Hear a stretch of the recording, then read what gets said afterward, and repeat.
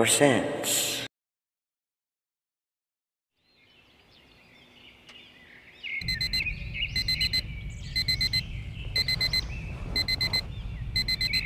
I am AJ Saligo, a member of LGBTQIA.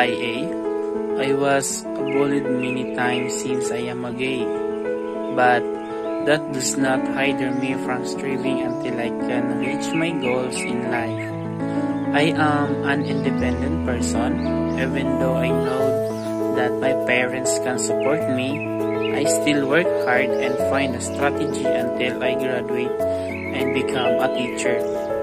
The COVID-19 virus has spread all over the world.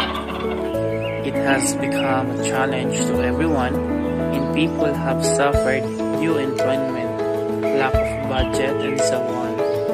Even though I was a teacher, I still decide to look for opportunity to work directly to support the efforts against the virus and to provide the family needs.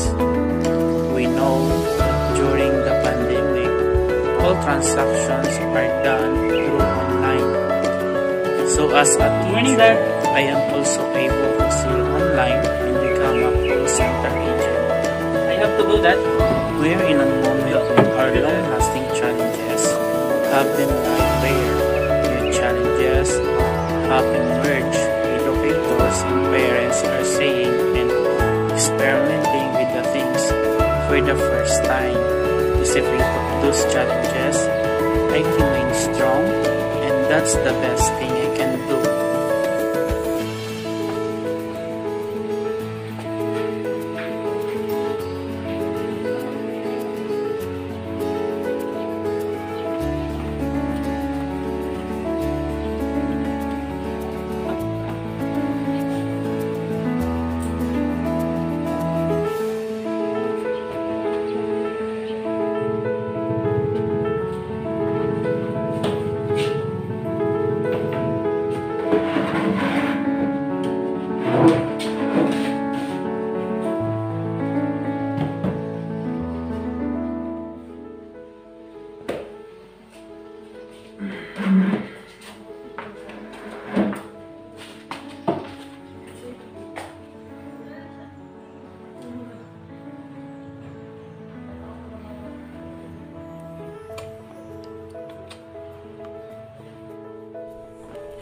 In terms of education, ICT is convenient since computers establish a distance learning strategy where students can learn using technologies. At the same time, it gives effort to subdue the spread of COVID-19.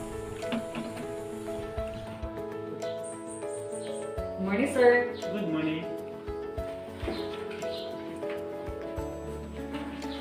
Good morning, sir. Good morning. Good morning, sir. Good morning.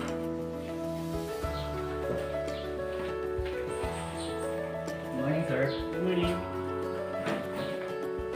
Good morning, sir. Good morning.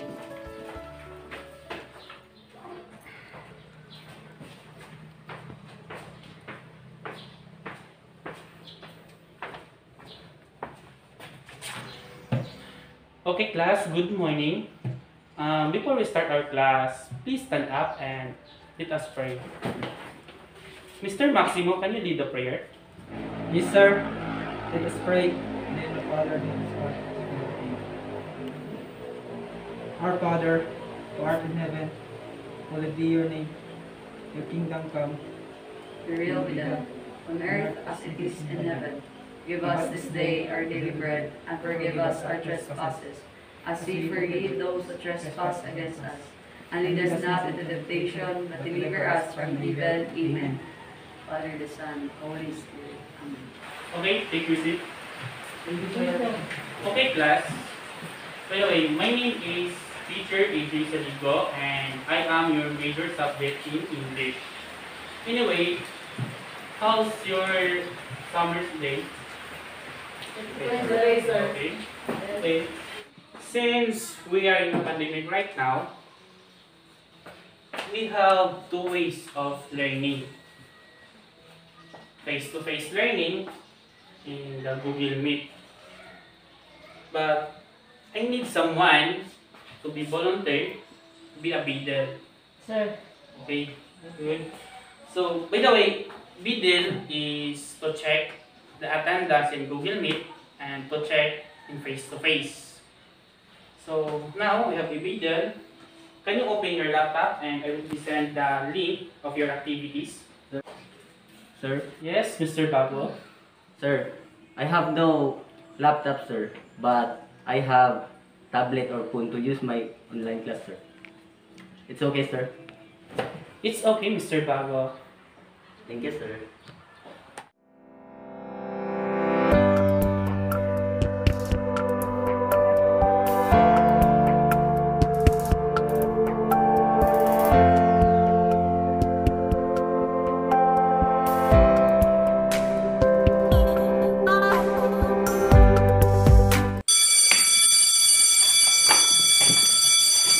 So guys, don't forget your deadline of your activity.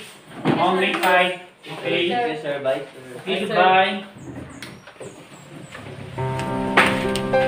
Hi, Dad. I'm home.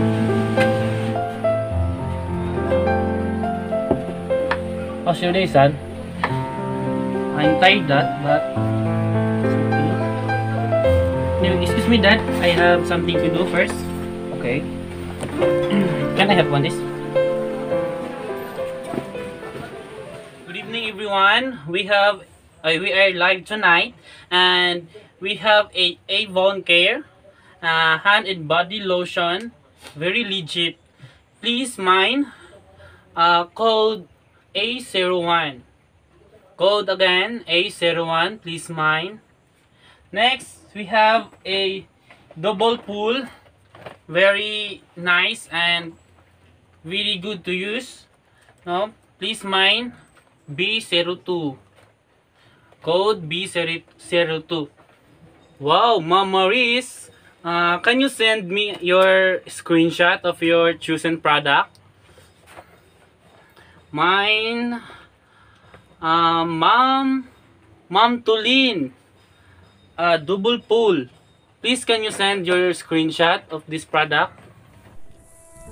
When it comes to online businesses, especially online selling, where it is a form of e-commerce which permits the consumers to directly purchase goods or services from the seller by using the internet, it has less physical contact since all you need to do is to click an order to your phone and then some process and then voila, you already had what you need.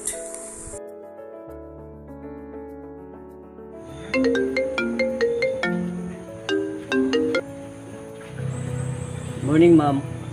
Yes, hello sir. Good afternoon. Is this Miss Kamangyan? Yes, I'm Miss Kamangyan. So, ma'am, I have a parcel here from SALIGO.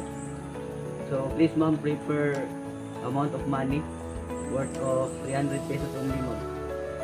Ay, okay sir, copy.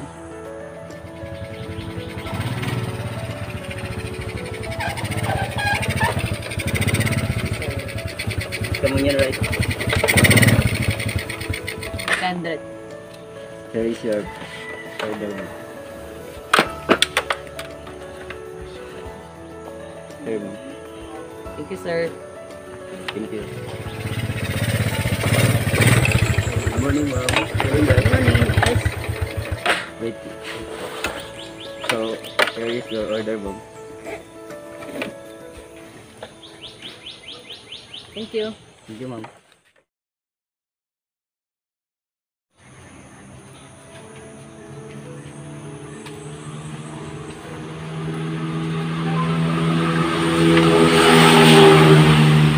Manila.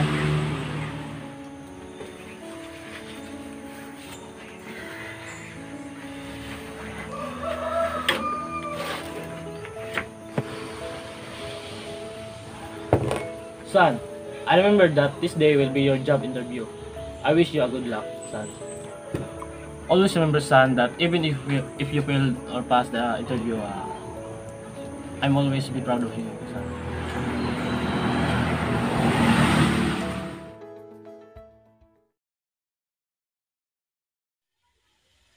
Good morning.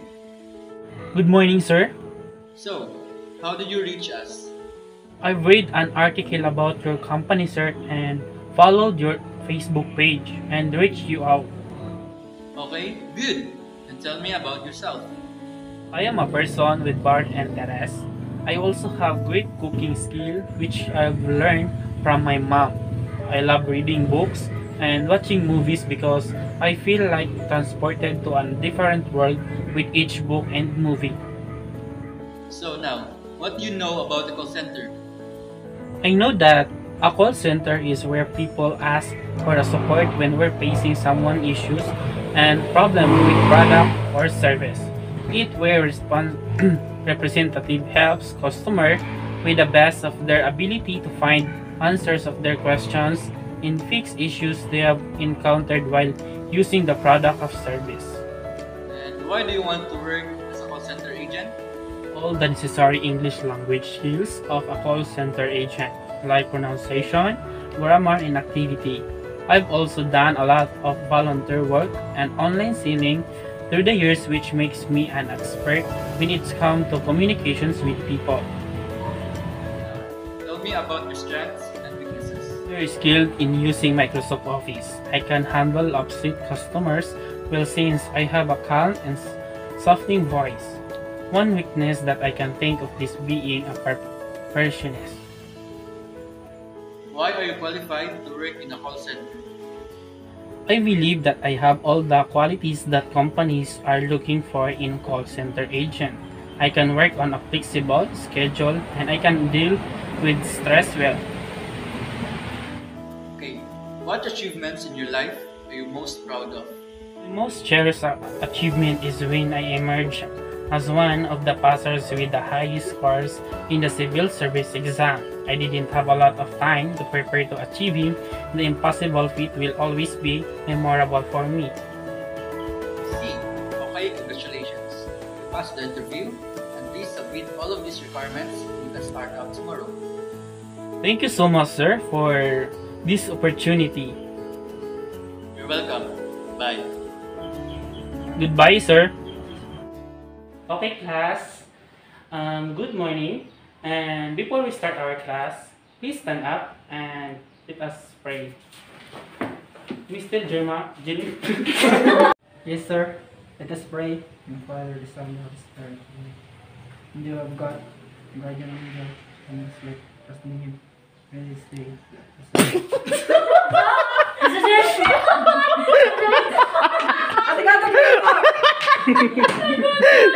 Seryoso ba?